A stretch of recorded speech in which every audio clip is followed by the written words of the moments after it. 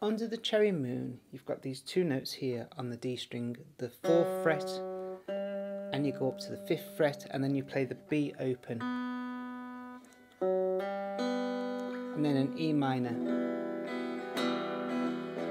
and then you come up here to the 6th fret, and you play a D sharp minor, E minor,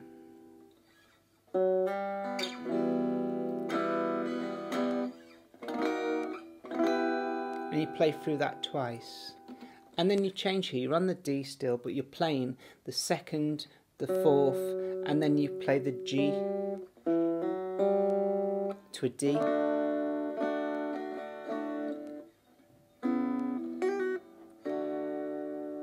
Now here you're playing the 4th, the 5th, the 4th, the 5th, coming down, starting on the A string, so it's the 4th for the A, the 5th of the D, the 4th for the G, the 5th of the B. And then you add, and it's a hammer on there, so you're on the E string, and you're on the F sharp to the G, and let it ring open, and to the D. So then you come here and you're playing a bar on the 9th, and you're actually playing an F sharp, and then you add in the 12th note of the B, and then come back for the 9th note here on the E. And then an F,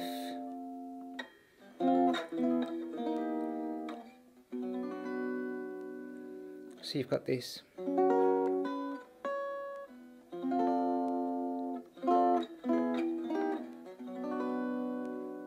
Now I'm barring along them, and I'm letting catching the E as well, which I think sounds really nice.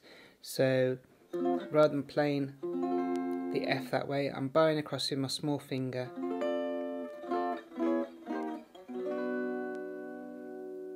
So you've got this.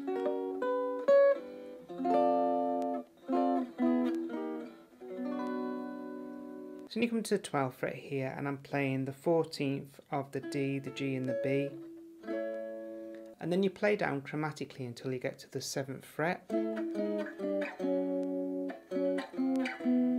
then you go down 2. So you've got this. And